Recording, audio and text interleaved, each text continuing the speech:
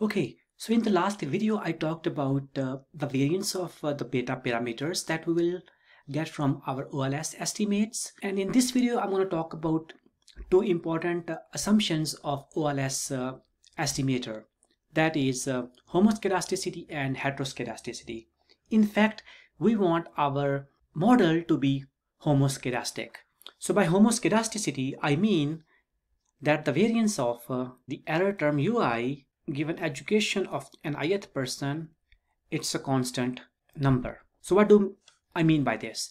That is, if we draw a graph of all the people in the data, we will get a graph like this. This is the OLS estimated line that we will get.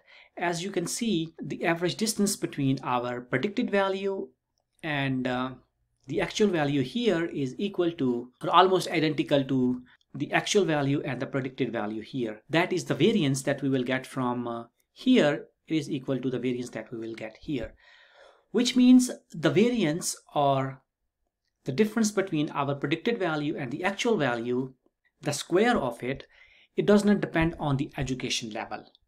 That is, the variance is constant. So this assumption is called homoscedasticity. In contrast, heteroscedasticity means that the variance of these UIs, that is the error term or the residual from our fitted model, given the education level of individual I, it is not a constant number, rather it depends on the education level. As an example, if we have a data like this data and we draw a line in between all these points, we see that the variance, the distance between our predicted value and actual value, it is increasing with the education level.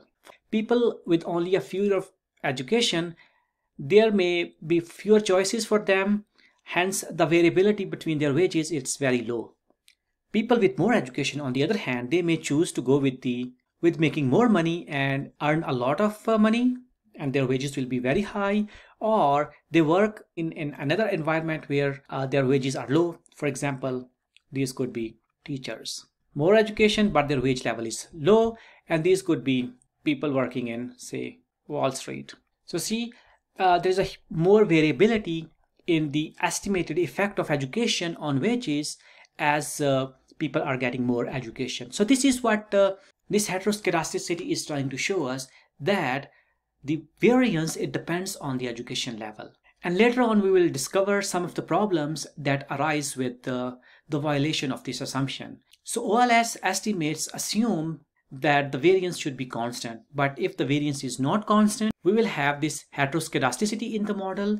So notice here that the average effect of education on wages, it's still unbiased, but it is the variance which is biased.